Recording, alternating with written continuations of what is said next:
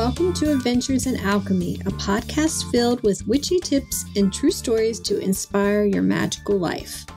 I am Michelle Martin Dobbins, the creator of Daily Alchemy and the Adventures in Alchemy podcast.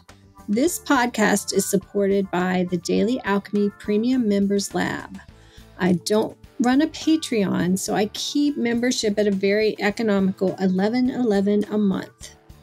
For that, you not only help sponsor this podcast, but you will receive access to 14 alchemy courses, and we add a new course each quarter, access to Reiki Level 1, 2, and Master's training and distance attunements, plus a library of audio distance Reiki healings, monthly alchemical experiments, PDFs of all my books and planners, and 15% off of everything else I sell. Also, there's a members-only Facebook group, so we can chat amongst ourselves in a private community. So when you join, I do ask that you commit to 3 months, since you are able to access and download all of the content immediately. It's $33.33 for the first 3 months, and then $11.11 every month after. I am so grateful to all the premium members who support my work, and I'd love to have you as a premium member too. If you're not already one, you can go to DAPM Lab, that stands for Daily Alchemy Premium Members Lab, dapmlab.com to check it out, or there'll be a link in the show notes. Now, on with the show, and may it be a blessing to all who listen. All right, everybody, I am so excited today because I have an amazing guest here. I have Dr. Carolyn Elliott, and she is the author of Existential Kink, Unmask Your Shadow and Embrace Your Power, and also the cult favorite creativity book, Awaken Your Genius. And through her online programs, she's helped thousands of people dramatically transform their lives using shadow integration and applied occult philosophy. She leads the Game of Sovereign's Existential Kink Coach Training Program and speaks at events and conferences internationally. So, hello, Carolyn. I am so glad to have you here. Hi, Michelle. Thank you for having me. This is wonderful. You're welcome. And I will go ahead and tell everyone that I'm kind of a fangirl of all your work, and I've taken most of your classes. So I'm really excited to talk to you. And I think our main topic is going to be why your manifestation practice hasn't been working. So why do you think most people have problems in that area? We'll just dive into the... This is one of my favorite topics. Okay, so the way that manifestation is largely taught is that it only focuses on one side of the equation. So my understanding of magic, and I come from a Western esoteric background, is that there's always a twofold process. So this term comes from alchemy, and the term is solve et coagula. So that's Latin, and what that means is to dissolve and then to recombine. Solve, dissolve, coagula, recombine, like coagulate. So most all manifestation teachings focus on the coagula part. So coagula is when you kind of bring together a new vision of what you want and you put energy into that. Right. So like vision boards and all that kind of thing that we do. Affirmations, vision boards, that's kind of... Oh, yeah. All of that stuff. Spells, rituals, visualization, everything like that. That's all coagula. And the thing is that it can work. It especially can work if you happen to have some free energy in your system, in your sphere of being, and you channel that energy into the coagula process. You can end up seeing some pretty awesome manifestations, which, usually manifestation works at least part of the time for people, especially people who are interested enough to listen to podcasts like these. We can make it work, but it doesn't feel reliable. There's always a catch. And I got really curious about this myself because I would, read all the law of attraction books. I was really into New Thought and Florence Shovel Shin. Wait, am I getting that right? Oh, yeah. I do. She was awesome, Florence. And all of these texts about, creative visualization, affirmation, everything like that. So I did get results and I did get progress, but it was not really satisfying to me. In some cases, it was actually kind of scary what I manifested. I've had those experiences too. Yeah, exactly. So I started to get really curious about this. And I realized, oh, we're missing the solve part. So solve is when it's simply when you dissolve the old patterns that were previously in place. So, for example, with money magic, you can do the most fantastic Jupiter spell in the world. So, Jupiter is the planetary deity that I would work with, that I have worked with for money magic in many cases. And you can have the most perfect Jupiter talisman. You can have the most perfect affirmations and visualizations of your wealth. And none of it can work if you have patterns inside of you that are attached to scarcity and are attached to feeling like you have to prove yourself or you have to work super hard or all of these different things. So it's important to dissolve those usually unconscious patterns and liberate the energy that's trapped in them before you try to recoagulate something else. Because when you do the solve first, number one, you have that liberated creative energy that you can then invest in something else. And number two, you open the space in your being to receive what you're asking for. So, yeah, do you have any thoughts about that, Michelle? Yeah, it makes perfect sense. It kind of, in the book, you talk about not really being a big fan of the law of attraction. And I've never really liked that term either because, it's like something's missing. And you were kind of explaining in your book that half of the process of alchemy is missing when you do just focus on law of attraction. So what kind of practices have you found that actually work that give us that other half of the missing piece? Yeah. So my favorite solve practice, of course, is Existential Kink, which is what my book is about. And it's a practice of basically setting aside 15 minutes, setting a timer, creating a little container for yourself, laying down somewhere where you won't be disturbed, and gently allowing yourself to get in touch with the part of you that desires and enjoys some situation in your life that your ego mind tells you that you really don't like. So my example for this, the way that I discovered this process was I was sort of stuck making about $1,500 a month or less. I couldn't seem to make more than that. I was pretty much the first decade of my adult life. That was how much they paid me when I was a graduate student. And that was how it seemed to be the ceiling on how much I could earn when I was doing freelance writing.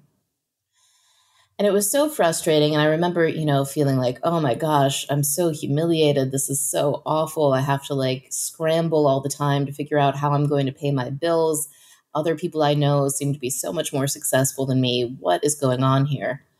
And eventually one day it occurred to me, hey, I wonder if I keep recreating this situation because some part of me really, really enjoys it.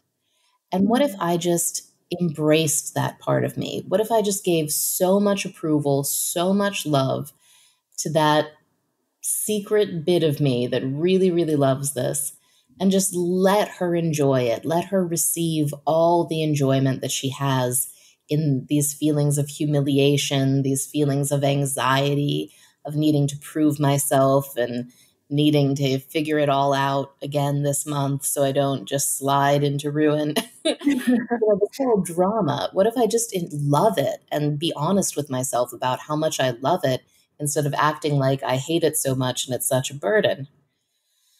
And so I started practicing this and I found that it was incredible. There were actual literal genital orgasms attached to allowing myself to go into this enjoyment.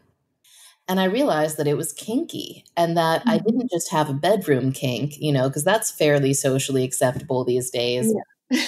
Into BDSM and whips and chains, people create negotiated scenes with their partners and they have safe words and that's all hip and cool. But to have an existential kink, an internal kink, where I actually unconsciously desired scarcity and Yeah. enjoyed it, well, that's just weird. That's really weird and that's really freaky. And so it took a lot of determination for me to give myself permission to go ahead and enjoy that very, very taboo feeling. And part of why I wrote my book is because I want to make it easier for people who have similar things that they want to work on to understand that actually, I've studied and read a lot of psychology, a lot of the founding fathers of psychology, and this idea that humans unconsciously really, really enjoy things that are super taboo to our ego minds. And our egos, of course, are the part of us that we usually identify with. They're the part of us that wants to survive and wants to have lots of good stuff and feel good and be respected and everything like that. That's just one part of us. And the rest of us is interested in a lot of other stuff, has a lot of other desires that aren't compatible with the ego's desires, maybe some of them aren't even compatible with safety and survival. And so they can be very, very hard to give approval to. But I guess what I want people to understand is that these kind of contrary, perverse, taboo, shadow desires exist within every single one of us. And there's no point being ashamed of them or blaming yourself for having them or anything like that, because they're just an inevitable part of being human. And the faster we become willing to recognize them and celebrate them and bring them out into the open, we can actually dissolve their power because Yeah. a conscious desire has much, much less generative power to shape your life than an unconscious desire. So the quote that I always like to think of comes from Carl Jung, a great pioneer of psychology. And he said, "Until you make the unconscious conscious, it will rule your life and you will call it fate." And I just think that's so true. I think, we all know people who seem like they've been in various kinds of ruts for really long times. They just keep repeating the same patterns in their relationships, their work, their health. And they're not necessarily great patterns, but folks seem pretty stuck in them. And I think it has to do with the fact that most people never make their taboo, unconscious desires conscious. They just keep thinking that they hate what they hate. And, there's that catchy saying, what you resist persists. I think it might have been Wayne Dyer who coined that, but it is so, so true. And so our ego usually resists what our unconscious desires create. It's like, oh, this is so awful. I can't stand this. How do I get rid of this? But it's exactly that attitude that will keep the thing occurring again and again and again. So what I'm saying is we can find a way to give shameless, freaky, kinky, sexy permission to the part of ourselves that enjoys dark, taboo, scary things, that creates them in our lives.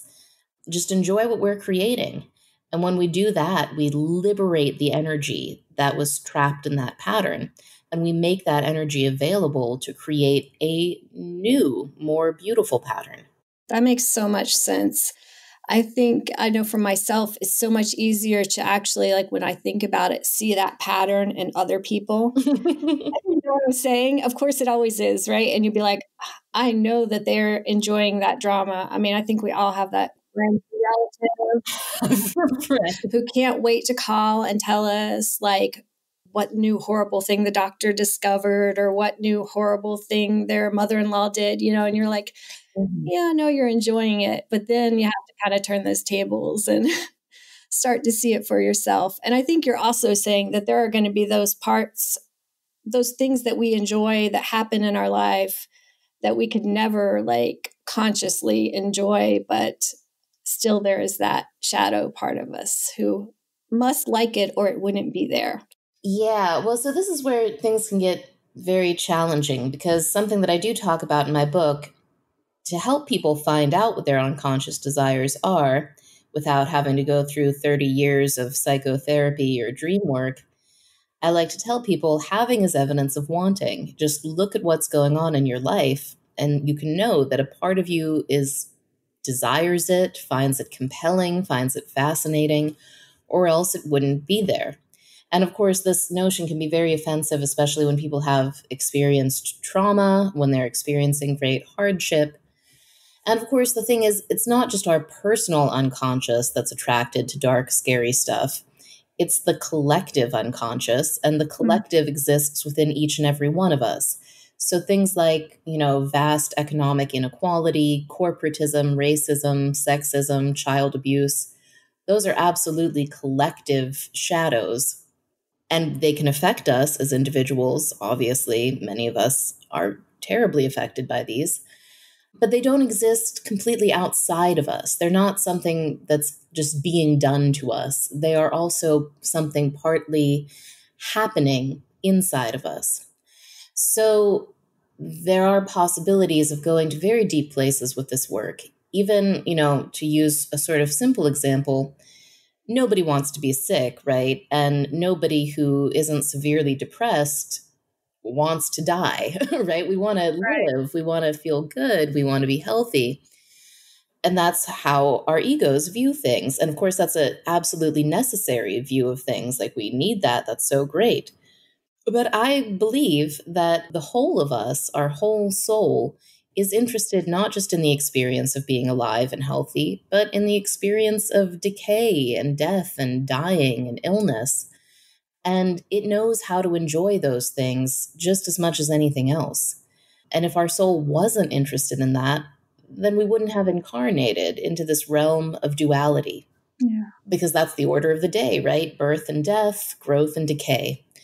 So I do believe that actually it is possible to even let ourselves enjoy very scary things that we ordinarily wouldn't, as long as we're reminding ourselves that, it's our soul is already enjoying this. Our soul came here for this, and it's okay to love it. It's okay to love the drama of being ill and what the doctor said and the new scary thing. It's okay to love the fact that we're all going to die and everybody that we love is going to die. You can love that without being a monster because it's just part of duality. And actually, my greatest inspiration, I think the most amazing heroes of this kind of work are actually the Addams family. So if you watch the Addams family movies from the 90s, you'll see it's kind of fascinating because, for example, Morticia Addams, she has a house that's exactly the kind of house that she likes. She has a wardrobe that's exactly the kind of wardrobe that she likes. She has a hot, passionate, committed relationship with her husband. She has close, playful relationships with her children. She has, she fills her time doing exactly what she wants to do. She's respected by her community and her family. She's pretty much the happiest woman depicted in anything, anywhere, right? Yeah, that's true. And what does Morticia do? She gets off on everything. She gets off on death, on the possibility of death, on being tortured and held prisoner. She knows how to enjoy all of it and without seeing herself as a victim. And of course, she's a fictional character in a comedy universe. But I think we're actually all fictional characters in a comedy universe, at least, a tragic comedy or whatever. There's there's definitely a strong comedic element. Yeah, that makes total sense. Sometimes when I'm trying to kind of get like, how could I enjoy something that's terrible? I think of the fact that like we're all part of the divine, and the divine is obviously not afraid of anything, because I kind of feel like the reason that we incarnate is just so that the divine can experience everything. Mm-hmm. So, Oh, well said. Beautifully said. Yeah, I really think that that's true. And I think that part of the way that we hypnotize ourselves into forgetting that we are super divine, that we're immensely powerful, part of the way that we put ourselves to sleep is by thinking that we are only these egos, we're only these bodies, and we can only enjoy what's good for this body. And we can only enjoy what makes our ego feel safe and bolstered. Actually, we have much greater range of enjoyment. And of course, it can take time and practice and commitment to work on expanding that range of enjoyment. But I think that there's a great reward in doing so because, number one, you become more easily able to create the sort of world and experience that you would like because you, like we've been talking about, you liberate all of that unconscious erotic energy that was previously just caught up in the fun game of rejecting your circumstances.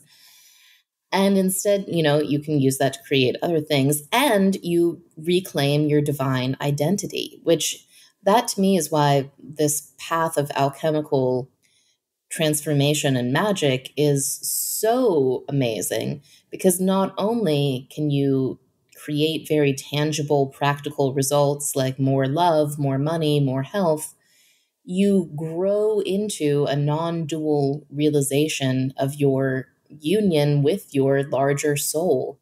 And that's just so, so precious.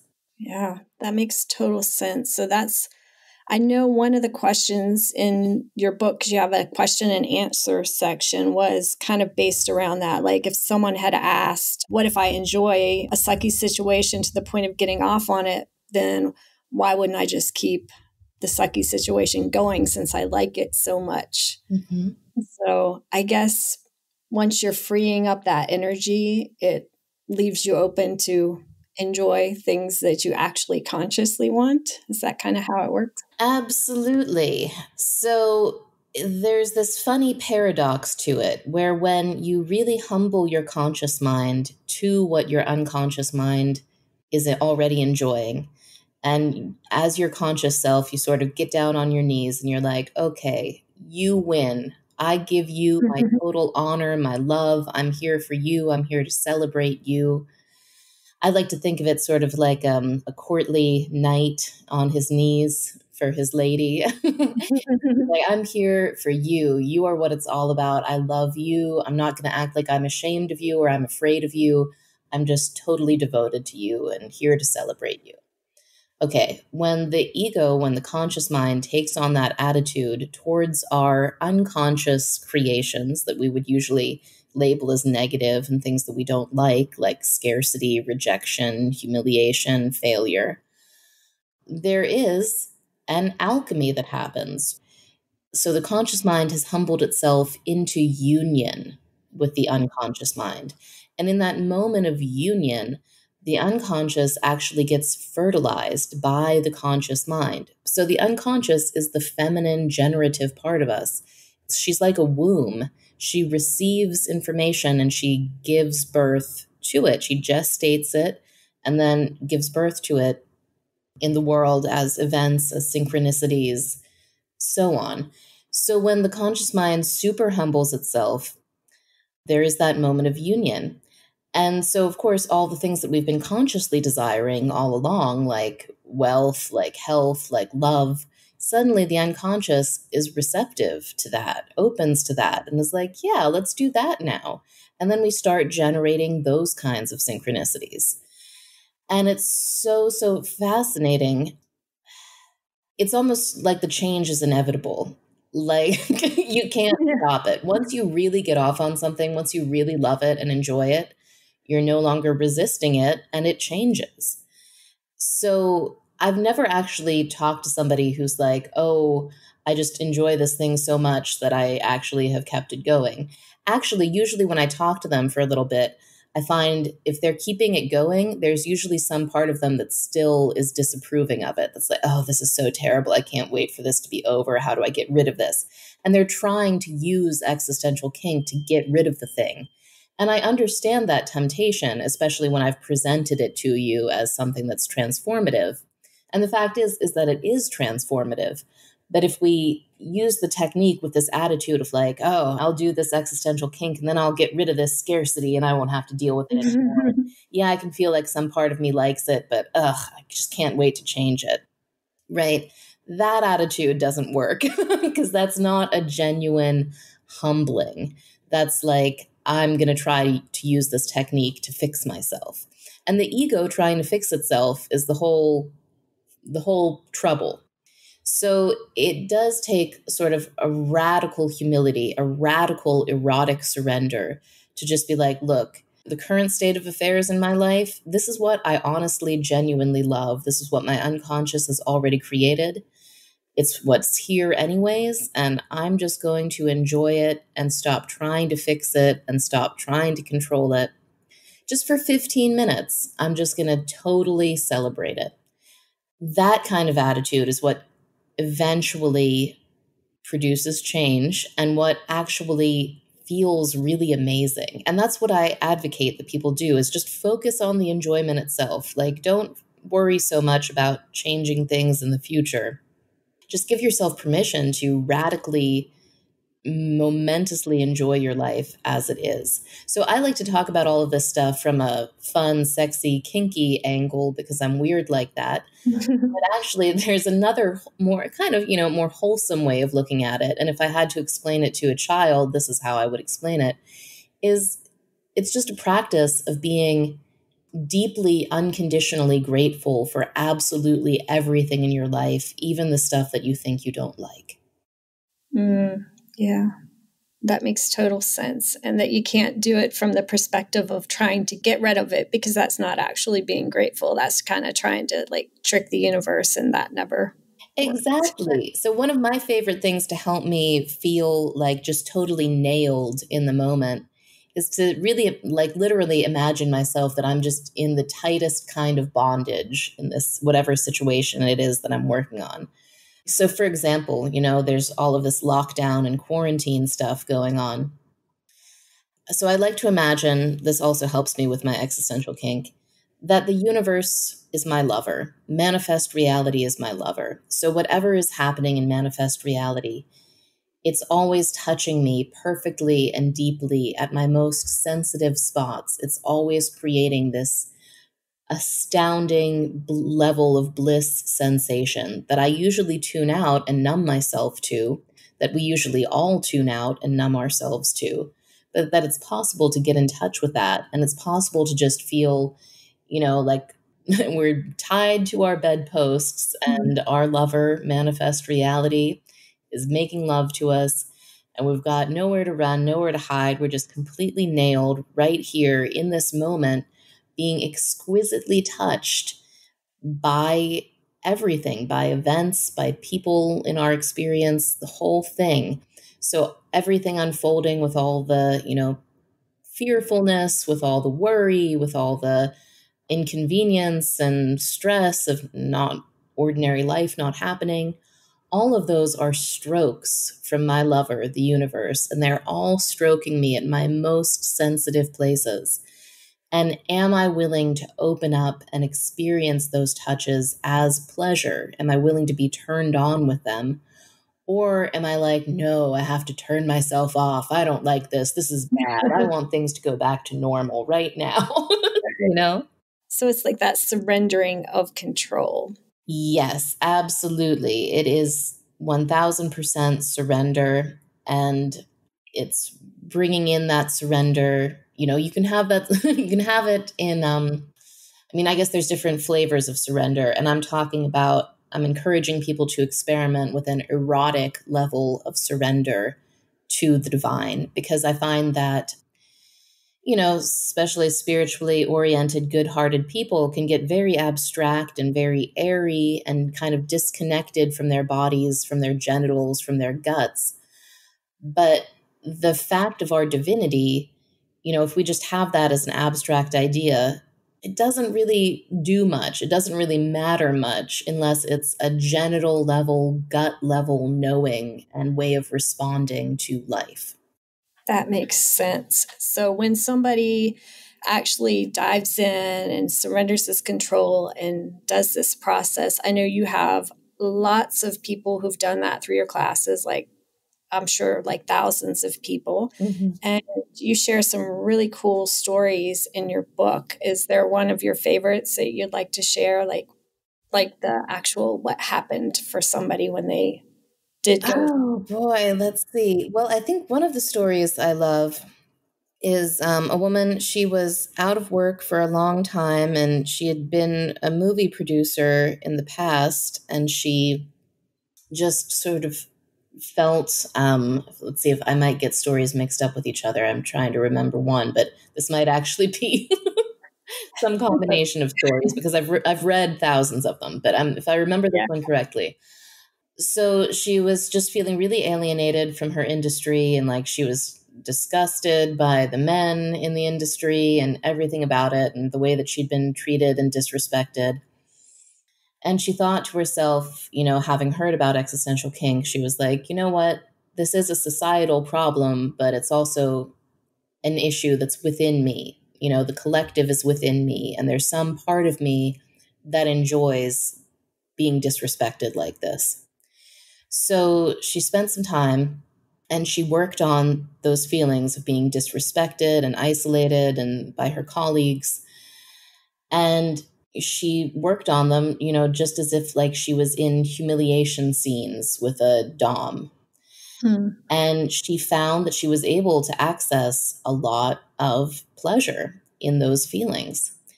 So she spent just about a week doing a daily practice of existential kink and getting off on those really intense feelings. And she had been out of work for like 2 years, where she was just kind of scraping by with odd jobs because her connections in the movie industry were really dried up because of this sexism that she had been facing.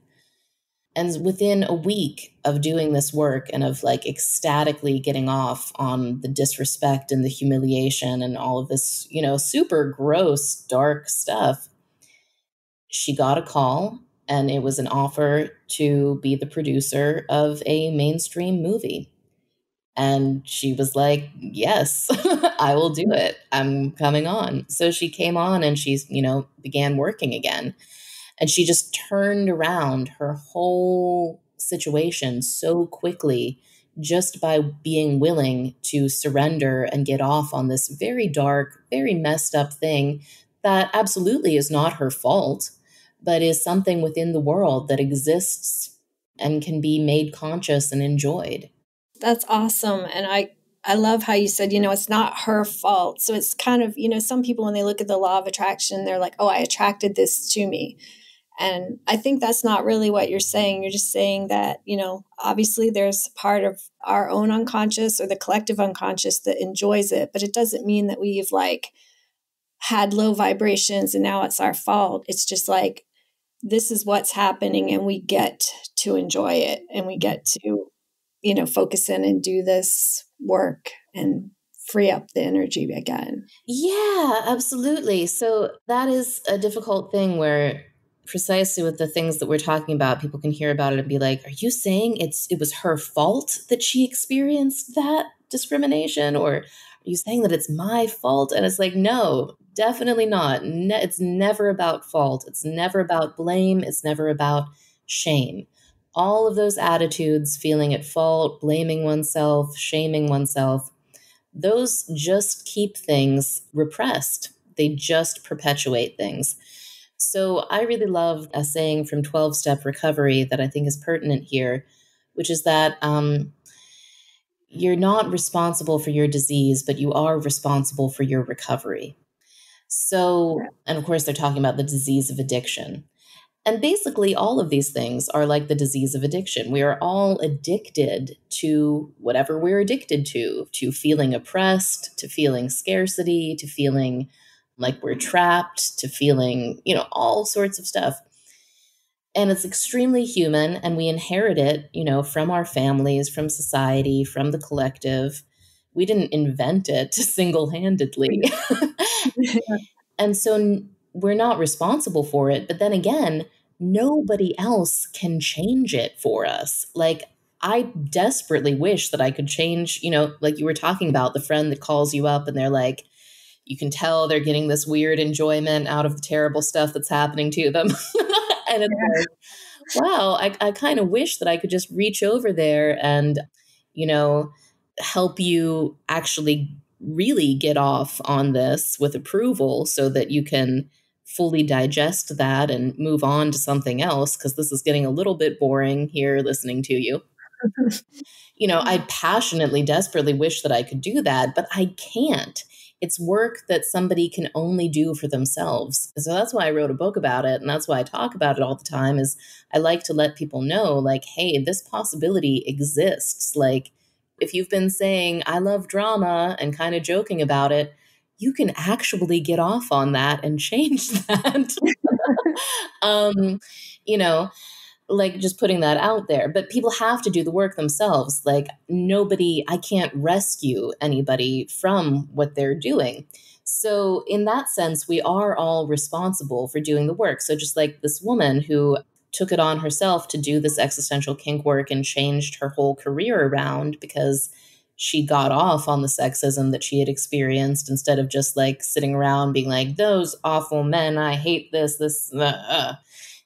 which most of us do. That's like the default is just to kind of complain and blame other people and everything like that. She did something radically different, and that radically changed her results. And so whereas also if she had just like blamed herself, like, oh, it was my fault for wearing those sexy dresses, or I shouldn't have done this, that doesn't go anywhere either. Blame goes nowhere positive. Yeah, that makes total sense. One of the things I like to ask everybody I interview is I'm just a big fan of everybody having some sort of daily magical practice, and I like to hear what different people do.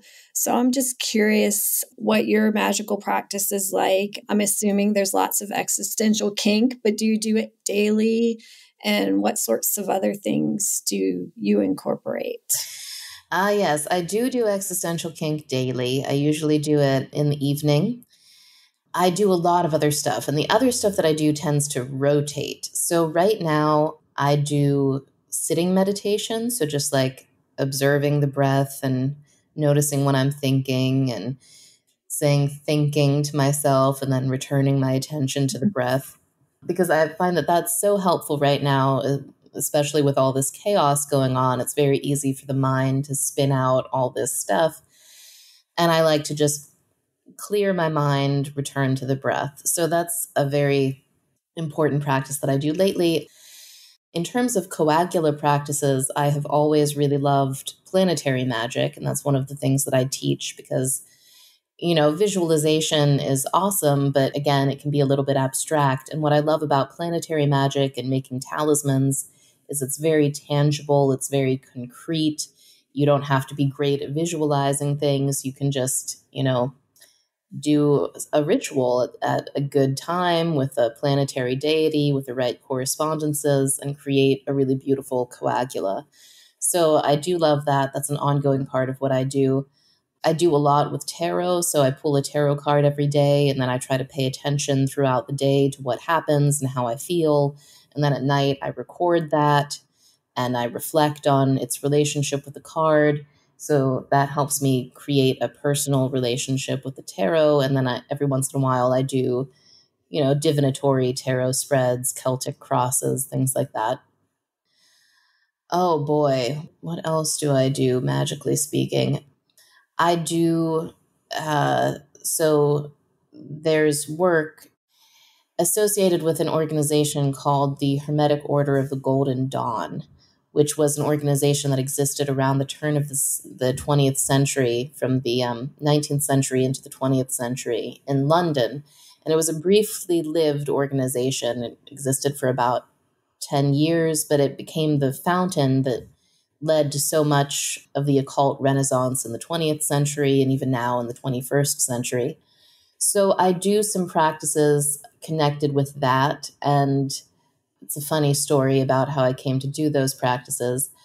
Well, I think it's funny because the Hermetic Order of the Golden Dawn, while a venerable institution, is not hip by any stretch of the imagination. So, witchcraft is very hip now. There's all sorts of things that people get into with grimoire magic, Solomonic magic, African diasporic religions. Anyways, all of those are about 1 billion times more cool than the Hermetic Order of the Golden Dawn. But I started having dreams where I was basically at these astral meetings. And I was being told, hey, you belong to this order. You should start practicing. So that was a very deep experience for me. And there's a term for that. It's called inner planes contacts. And I was kind of bowled over when I realized that I had those. So I do a few practices. One is called the Kabbalistic Cross. One is called the Lesser Banishing Ritual of the Pentagram. And one is called the Middle Pillar. And those are sort of standard classic Golden Dawn practices that I find very grounding and very helpful in staying in touch with my larger self. Very nice. I'll have to say that you get credit for changing my magical practice, because I've always been kind of more leaning towards, the meditations, visualizations, and the abstract. And until I took your influence class, I resisted forever doing daily offerings, or really offerings at all. I had altars all over my house, but I don't know what I thought I was accomplishing. Mm-hmm. I mean, I did meditate with them, but I never gave offerings. And I was just like, I don't need to do that. And then once I took your class, and part of that class was doing the daily offerings, I was like amazed at kind of the change and the connections that made with, with the planetary deities I worked with, but with the nature spirits around me. And it's like, I guess with us being physical beings, I really had to go through that practice and learn that discipline of doing it to see what a difference doing actual physical offerings. And that's such a huge part of my practice. So I thank you for that, because I don't know, it's always the things that we resist the most, I think, that make the most change in our life when we finally do it. And for some reason, for years, I kept saying, that's dumb. I don't need to do that. And then once I did it, I was like, okay, I get it now. Well, I am so honored to have introduced that to you, Michelle, in a way that motivated you to do it. And it's a fantastic gift you're giving me, because as you're talking, I'm remembering that I actually have slowed down my practice of giving offerings. I have not been giving daily offerings for a while, and I actually consciously stopped doing that about a year ago because things were moving too fast for me. I was like, this is too much magic too quickly. Need to slow down. But now I'm ready for things to speed up again, and you're reminding me that offerings are one of the very fastest ways to do that. So thank you. Oh, you're welcome. And thank you for introducing me to offerings. And that's nice to know too, that that's something like if things get sped up too fast, that we can pull back and do a little bit less. Oh yeah, it is important, I think, to pull back from time to time, because this is a funny thing. I think I've talked about this a few times in Influence, but it's possible when you start doing this kind of work, when doing the solve and the coagula, and you find that you can really dramatically change your life very quickly. Within a very short time, I went from being broke and single and miserable and like in and out of these super yucky relationships with abusive guys and feeling mostly sorry for myself all of the time, to making hundreds of thousands of dollars, being happily married, having a lovely house, traveling around the world, and then getting pregnant and having a baby, all of this. And so it was like all of this amazing, great change really fast. But that's a lot to integrate in itself when you receive what you asked for. It's like, oh my gosh, okay, now I have this relationship. What do I do here? So I had to like spend a lot of time like not doing manifestation magic and learning how to do the magic of intimacy. And anyways, that was an interesting thing. And I'd talk about that in my love course.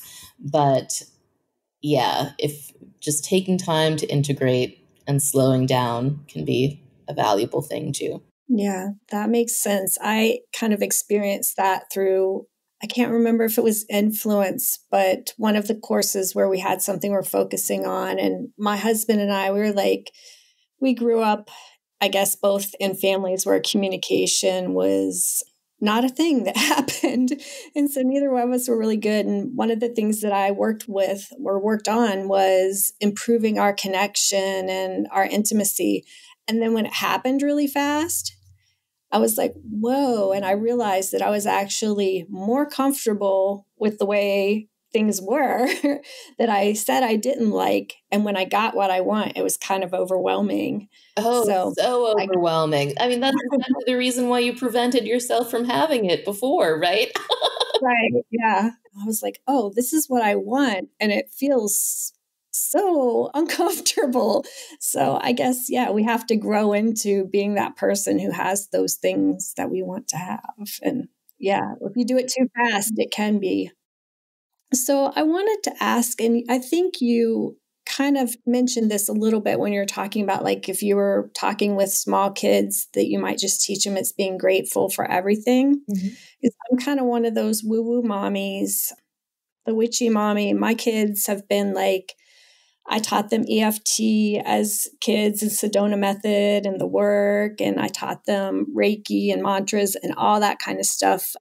But, my 20-year-old, she actually has the book and she loves it. And she forced all of her college buddies when they were on their little road trip recently to listen to the audiobook in the car. She's like, everybody needs this. And I'm like, I really think that these kinds of shadow integration skills are really good for, people to learn, at a certain level. Obviously, EK might be a little bit risque Mhm. for young kids, but do you have like maybe a process of doing something similar or during one of the other techniques from your book that you think would help kids kind of get on this path of knowing that they can be grateful with everything and they don't have to shame themselves for things that happen in their lives? Oh, that's such a wonderful question. I think I'm gonna get more advanced with this as my daughter grows up because she's a little baby right now. Mhm. But I do have stepsons, and pretty much the way that we do this with them, they are like 6 and 10. And so, one of the great tools of existential kink and one of the great tools of existential kink coaching is very loving teasing. So, my husband will do this with me. For example, like I'll get stressed out about something. I'll be like, "Ah, I don't know how we're going to do this. The accountant told me that we had so much more to pay in taxes than he told me last week, and blah, blah, blah." I'll get like really, and he'll be like, "Oh, yeah, it's so terrible. We're probably going to lose everything. We'll have to scramble to find a way to live." He'll tease me out of it.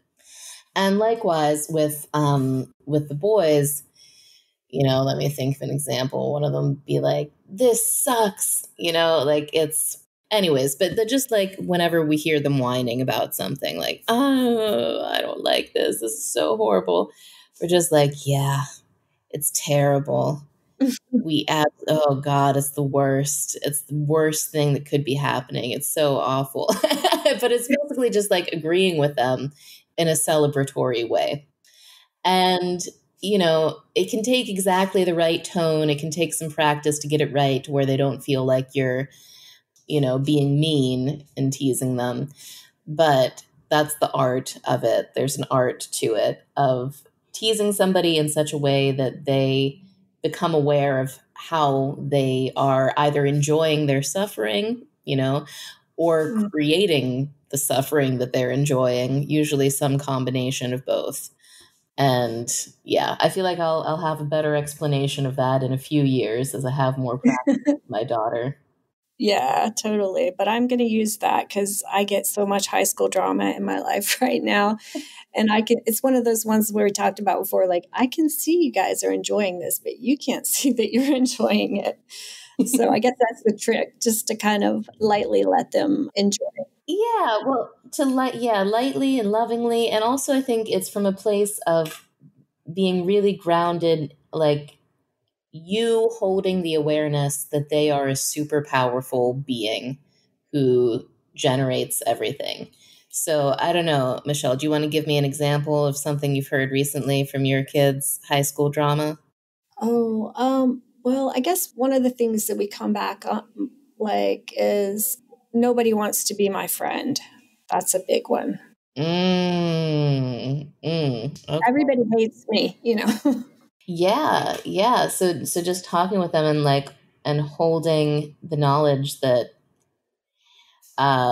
that's that that some part of them enjoys feeling rejected, and that it's amazing to enjoy rejection, and just like talking to them from that place of being accepting of exactly what they're doing while still being aware of how powerful they are. I mean, that's, oh God, rejection is one of the most delightful things in the world. Such an Yeah. exquisite feeling of powerlessness and of like putting my worth in somebody else's hands for it to be determined outside of me.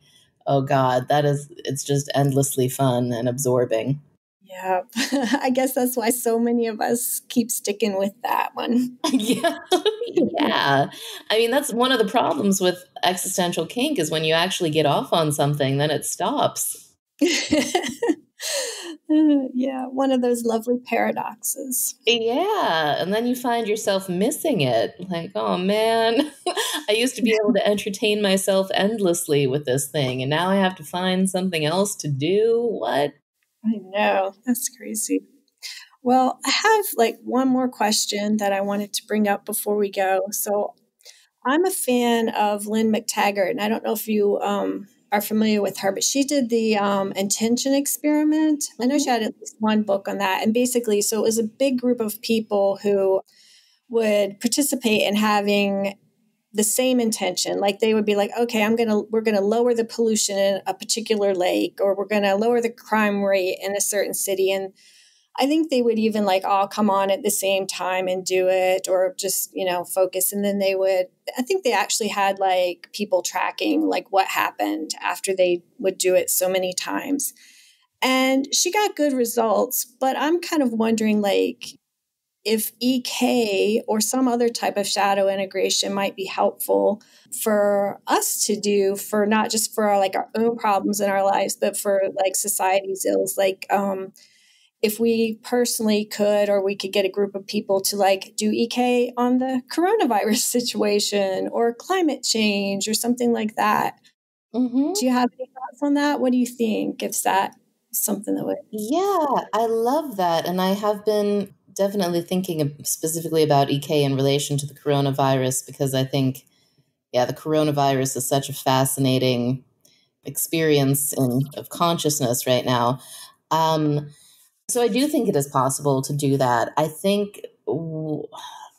guess what I get a little bit nervous about is people, especially spiritually oriented people, you know, they really want to rush to be altruistic sometimes. Yeah, guilty. Yeah, yeah. And I think that the most potent change for most people really begins with, being able to get off on and do solve and coagula on their own personal stuff.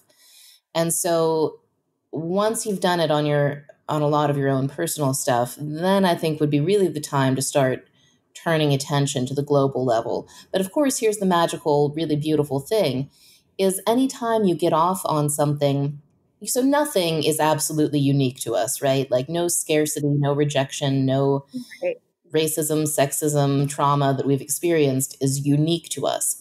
So whenever we succeed in getting off on and making conscious a previously unconscious enjoyment, we make it that much easier for other people likewise to do the same. It's sort of like, right, I'm forgetting the guy's name, but for a long time, people thought it was impossible to run a mile in 4 minutes. And then in the 1980s, a guy did it. And then suddenly, tons of people were able to run a mile in 4 minutes.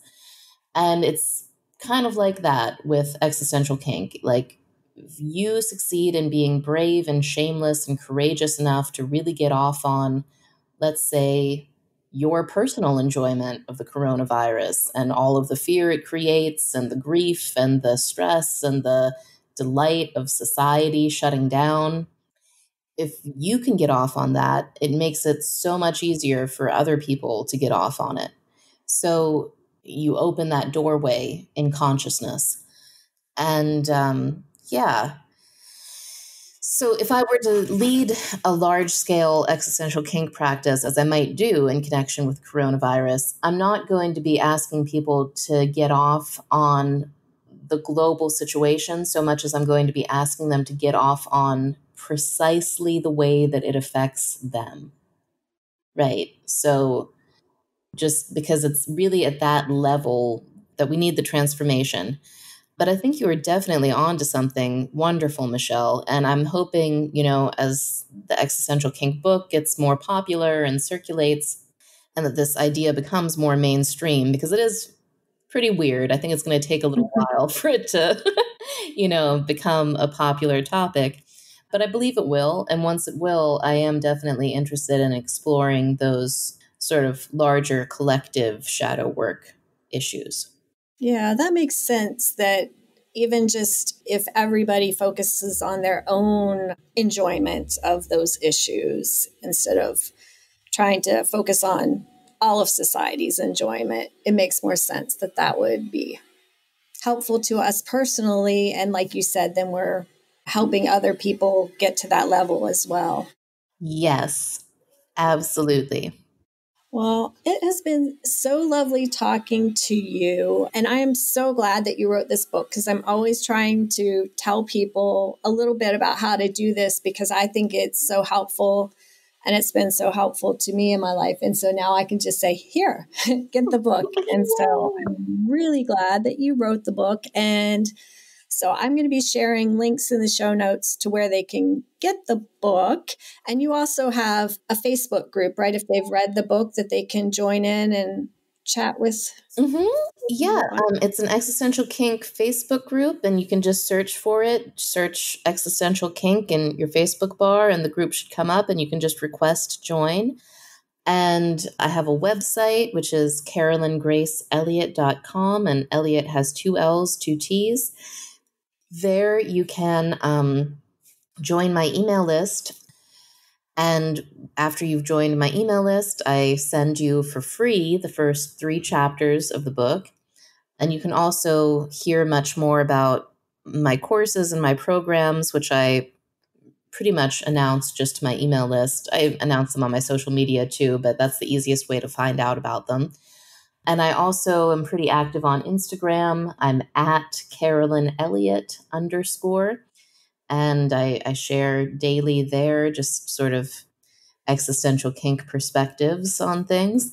And yeah, I hope that folks listening do go out and check out the book. And I love that story about your daughter having her friends listen to it. I think the Audible is really fun. And if you don't have much time to sit and read, if you just want to listen to something while you wash the dishes like I do, I do recommend the book. It's a good time. Yeah, I have both the print version and the Audible. And yeah, the Audible version is really delightful. And I'll tell everyone that Carolyn does read it, and she just brings a lot of charm to it. So I've really enjoyed it. Thank you, Michelle. You're welcome. So everything will be in the show notes. All those links that you mentioned will be there. And yeah, everybody go get the book. It is definitely a life-changing practice. And I really thank you for coming on, Carolyn. And it was just really fun to chat with you. Thank you, Michelle. You're welcome. Have a great one. You too.